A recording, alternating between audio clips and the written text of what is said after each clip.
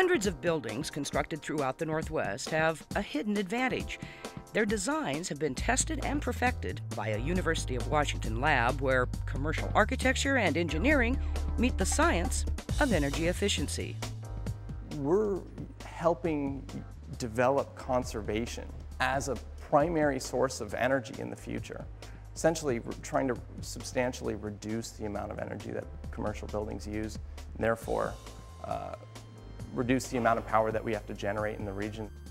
The Integrated Design Lab, or IDL, is known for its innovative research into building designs with built-in energy efficiency.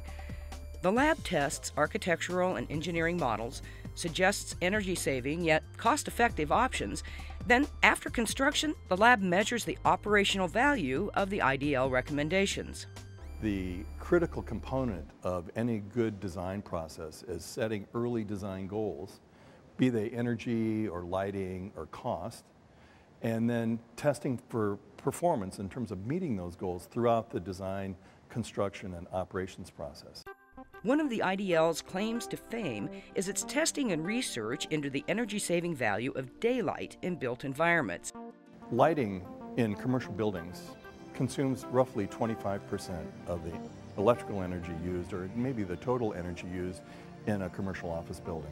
Being able to turn the lights off is the key component of highly energy efficient commercial buildings. That means good access to daylight. And it'll move with the model. The IDL's daylighting lab measures how a building's design and location affect lighting, cooling, and heating requirements. Here, the heliodon emulates the Earth's rotation relative to the sun.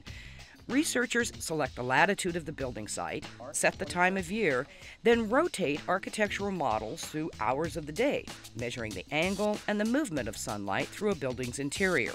And we measure the brightness in the sky here. The lab also recreates the overcast skies of the Pacific Northwest. Light sensors measure the difference between overall ambient light and the percentage of light reaching the inside of a building. So if we can turn the lights off, reduce the cooling load, keep the sun out of the buildings, then we can actually almost eliminate cooling in buildings and take that capital and reinvest it in other energy efficiency measures that will reduce the heating that we put in our buildings, which is the dominant way we use energy. Although much of this work is now modeled on computers, the daylighting lab helped create those computer programs and break new ground in energy-efficient designs for commercial buildings. And many of the designs percolating from the Integrated Design Lab are old ideas, now considered state-of-the-art. Funny enough, state-of-the-art ideas 60 years ago. Buildings that use daylight, buildings that are thin, buildings that have operable windows. The impact of the lab's research and testing is easy to find.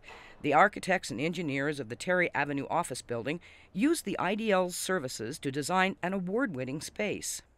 It was one of the first buildings of its type with great daylighting, and it was the first office building built in Seattle without air conditioning since the late 1950s. And the newest tower at the UW Medical Center incorporates the latest innovations by IDL researchers. And what we found out was that the largest energy use in a hospital is for heating. More than 60% of its energy is used for heating, and yet it consumes enough energy internally, and most of that energy is turned into heat, that it shouldn't need heat until it gets below 20 degrees outside.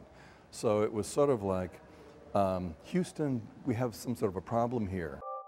The lab developed strategies to construct hospitals that are 50% more efficient at no additional cost. And the applications for the IDL's research are not just regional.